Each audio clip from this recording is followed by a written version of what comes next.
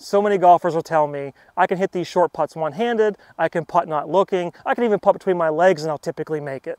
But the moment I step in and actually try to focus and make a good practice stroke and get into the putt, I usually miss it.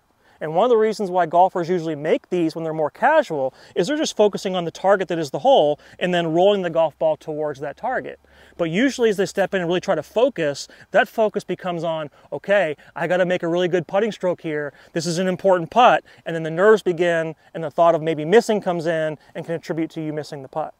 What I prefer golfers to do is kind of be more serious, but also be more casual. I want you focusing on the target, not on, I have to make a perfect stroke. So what I want you to do is simply speak 2 words out loud as you're putting these. Some golfers will say 1, 2.